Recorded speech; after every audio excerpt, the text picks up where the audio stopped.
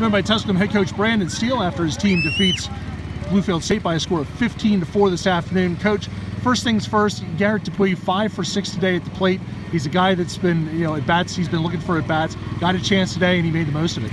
Yeah, Garrett's battled some injuries. He's been in and out of there a little bit, and we're looking for some stability and consistency out of the first base and DH spot. And to have the results that he was able to have today, as far as at bats for us, were huge.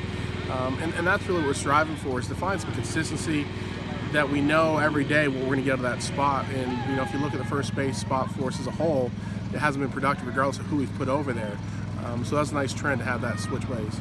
9 pitchers today for 9 innings, the old Johnny Holstaff deal. Some guys threw pretty good today, and it's good to see some guys get a chance to get out there and get some innings. I mean, that's what these games are all about.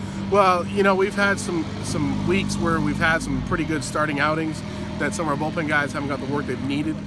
So we went in today with the intent to try and get some guys some work and make sure they're sharp for the big conference series we have this weekend.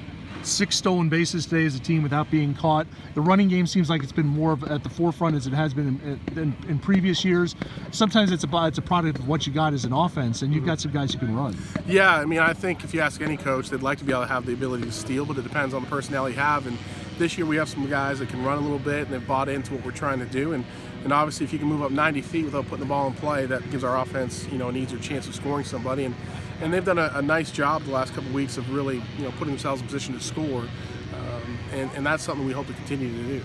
Speaking of guys who've been battled with injuries, Bradley Evans got a pinch chance. I think he might have hit it off the flagpole. It was darn close to it, and that was a swing. That was as good a swing as you'll ever see. Yeah, to have him out at the beginning of the year was tough for us because he was really going to be our DH. He solidified the opportunity to take that spot, and then the hamate bone, and it was a slow process coming back.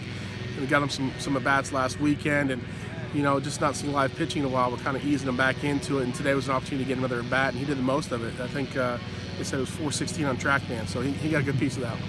Carson Newman this weekend, a 3-game series. The rivalry is always there.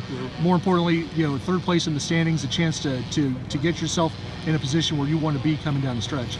Yeah, and that's something that we're trying to not really talk about a whole lot. The fact that it's Carson Newman, because I think sometimes we can psych ourselves up or down depending on who we're playing. And our focus is playing the game, playing against the game of baseball, and having quality bats, making good pitches, and playing catch on defense. And that's something that we haven't been able to do for 9 innings yet. I think the first 3 innings today we gave it away a little bit on the offensive side. So the goal will be this weekend that when we go in there, we're playing a faceless opponent. We're just going to play against the game of baseball, and hopefully we can come out on top. Tusculum wins 15-4 over Bluefield State. For more on today's game, visit TusculumPioneers.com.